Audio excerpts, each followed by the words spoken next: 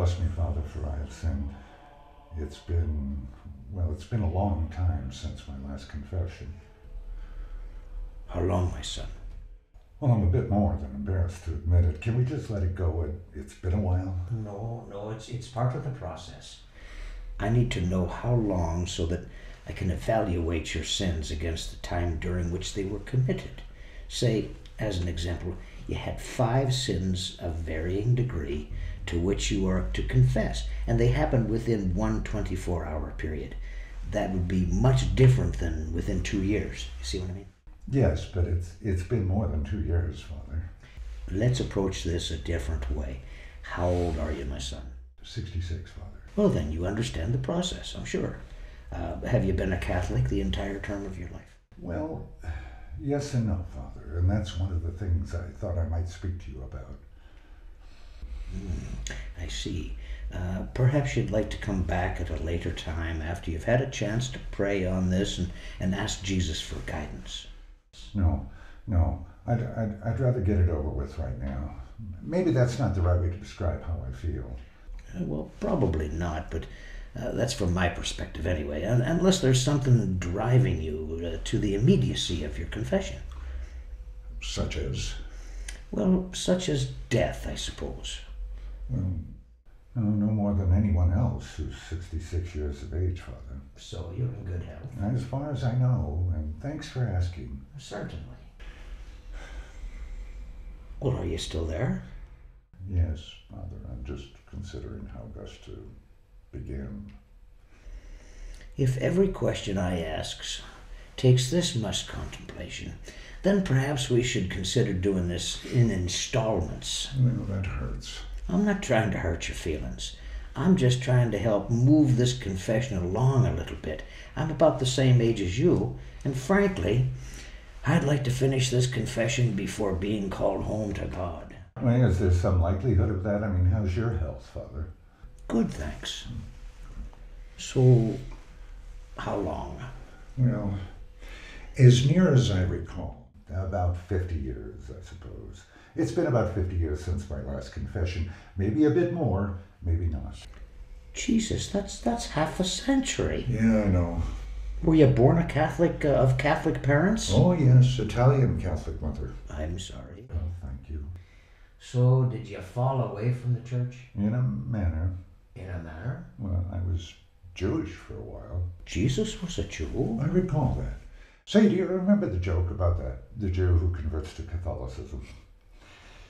He goes into the confessional for the first time and says, "Bless me, Father, for I have sinned. And I think you know my lawyer, Mr. Goldberg, here." I heard it, but it's still funny, though. Hey, how about this one? Okay. A priest has to take some time off, see? So he calls his friend, a rabbi, and asks him to fill in for him in the confessional. Now, to help him along, the priest and the rabbi are in the priest's chamber together, and a woman comes in and kneels in the confessional. She says, "Bless me, Father, blah, blah, blah," and the priest asks for her sins. She says that she committed adultery 3 times. The priest says, "Say 3 Hail Marys and 4 Our Fathers and put $5 in the collection as you leave." See that? Now, a couple minutes later, another woman walks in and confesses to the exact same sin. The priest says, "Say 3 Hail Marys and 4 Our Fathers and put $5 in the collection as you leave," just as before. Well, the rabbi, now he's got this figured out. Right. And he says, "Okay, I got it. You can leave me alone here." So the priest leaves, and he takes care of his errands. And as soon as he does, this woman walks into the confessional and says, "Bless me, Father," and so on. The rabbi asks her for her sins, and the woman says she'd committed adultery once. So the rabbi says, "Say 3 Hail Marys and 4 Our Fathers and put $5 in the collection at the door and go out and do it 2 more times. We've got a special this week, 3 for $5. Oh, got a special. Jesus, okay. Special. Okay, now. Did you disavow your Catholic faith for Judaism? No, I was attending a Catholic university at the time. In fact, the University of San Francisco, Jesuit. Jesuit. Yeah. Now I understand. Here you go. A guy walks up to a Franciscan and a Jesuit who are talking on the street in front of a local parish and asks them, "Excuse me, fathers, but how many novenas must I say to get a Mercedes-Benz?"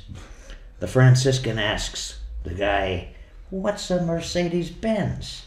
And the Jesuit asks him, "What's a novena?" Oh.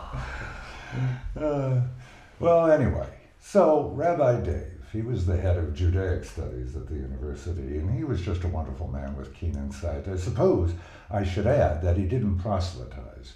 This was just something that happened. Thought you might get your religion wholesale? Well, kind of, do away with the middleman. Jesus? Was that an exclamation or a question? It was a question. Well, yes and no. I just found such incredible peace during services, during meditation. I needed that at that time of my life. So where are we, Father? I just thought of something funny. Did you hear the one about the guy who left Des Moines for Los Angeles one day? But before he left town, he was so overcome by the urge to have sex, he stopped into a brothel that he knew of and he had sex. Well, he was so immediately overcome with guilt that he sought out confession. And upon learning of his sin, the priest prescribed 5,000 Hail Marys, Jesus. which the guy said as he drove along once he left the church, you see. When he got to L.A., once again he experienced the same sexual longing and once again found solace in a local brothel. Predictably, though, he felt immense guilt again and went to a local church confessional. The priest then gave him penance of 3 Hail Marys. The man says, "In Des Moines, I was given a penance of 5,000 Hail Marys for the same sin." The priest says, "What do they know about fucking?" Excuse me. Fornication. In Des Moines. Oh gosh, that one just tickles me. What do they know about fornication in Des Moines? I like that. What do they know about? Okay. Serious now. Serious now. Are you Catholic again, in a matter of speaking? Wait a minute now. Wait. I just remembered an old one about the taffy pull at St. Peter's. The drunk priest? Yeah. Peter pull Peter at pull St. at St. Taffy. God, I love that one.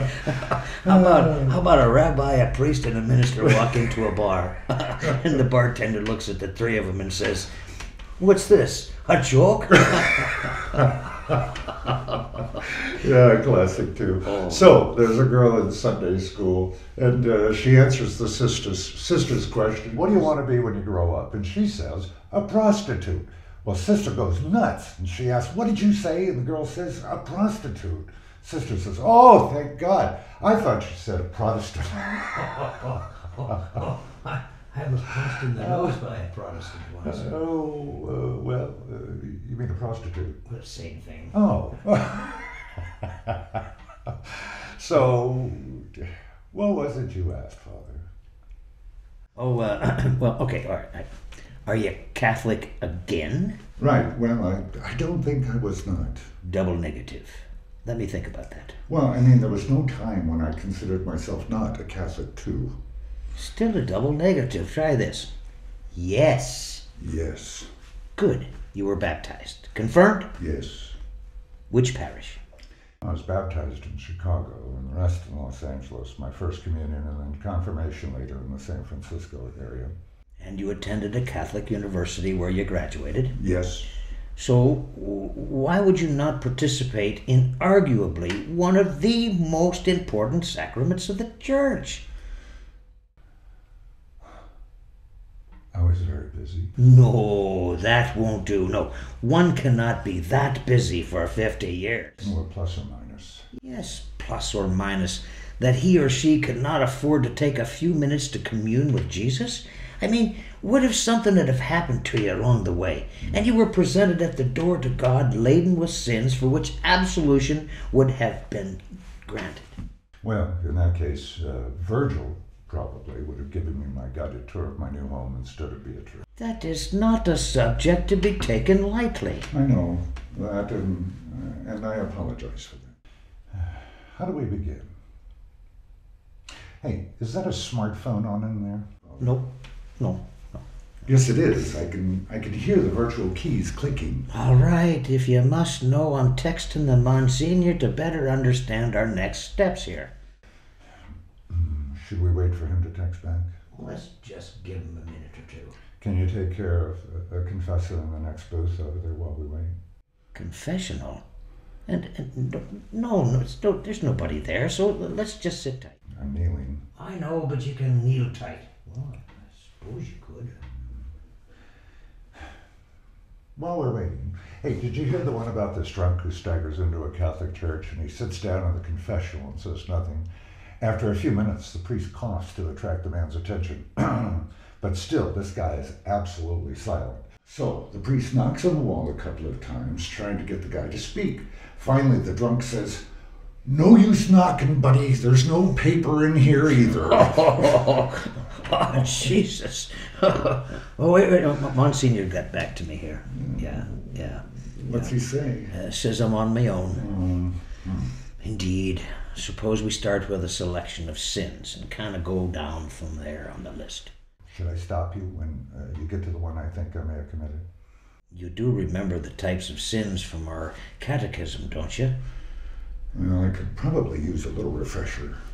Well, I could use one too. Give me just a little second here so I can clear my throat. I got a little. There we go. Yeah.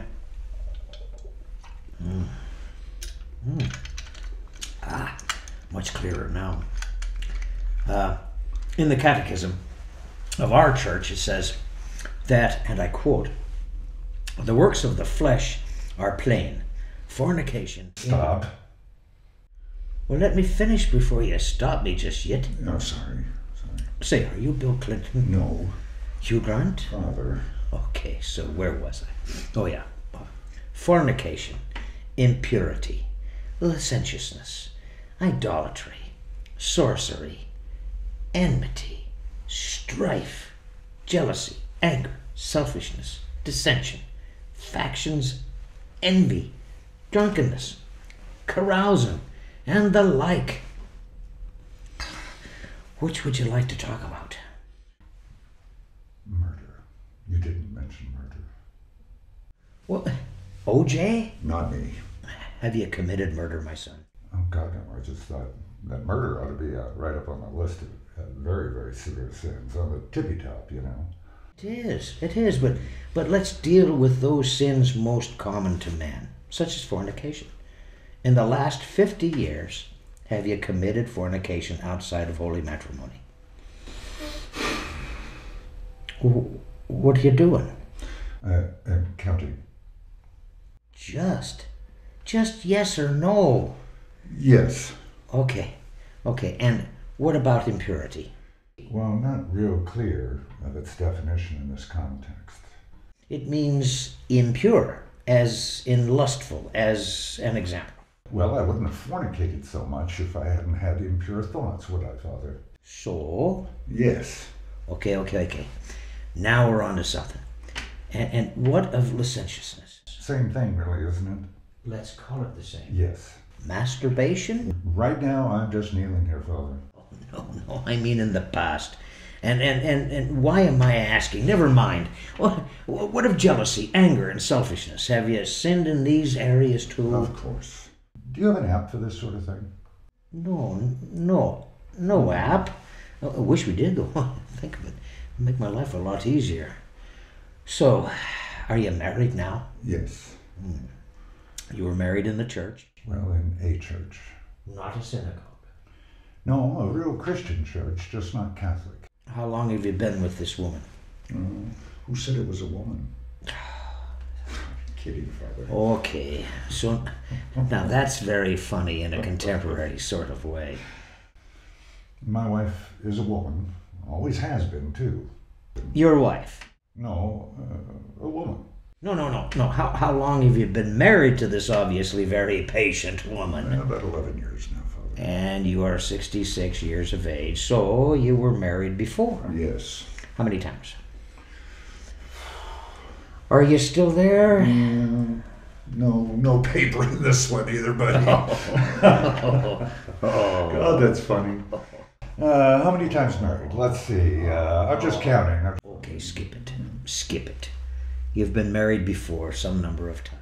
But I fornicated a lot more than I was married. I take comfort in knowing that. I'm sorry. About what? About waiting so long to seek absolution from our sins. This whole idea started when I was rereading Portrait of the Artist as a Young Man, and I honestly and truly believe in the healing power of absolution and forgiveness. It got me to thinking about confession. I suppose I just sort of pushed everything down within me, everything I did that I knew was wrong, every bad faith interaction. But how on earth, Father, does one go about seeking forgiveness after 5 decades of occasional bad judgment? More Jesuit crap. Crap! Joyce, okay, so I think you're onto something here. Tell me something. Do you recall doing anything right in the last 5 decades? Yeah, lots of times, Father. Objectively, I can say that.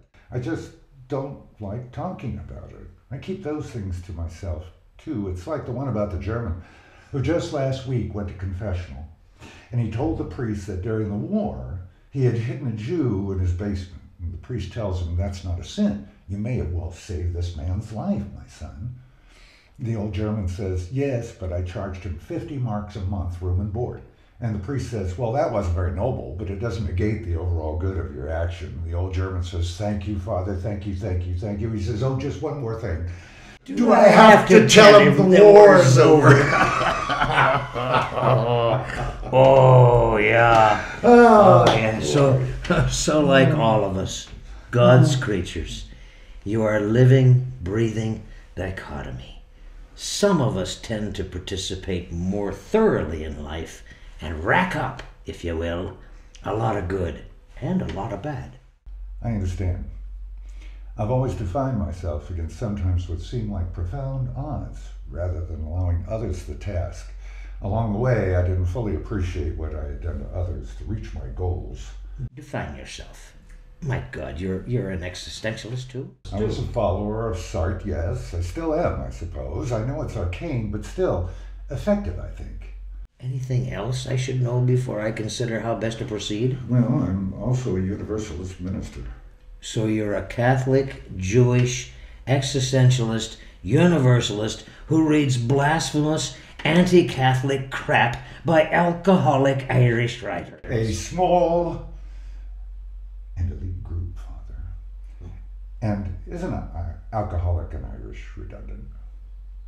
Did I not mention that I'm Irish? Okay.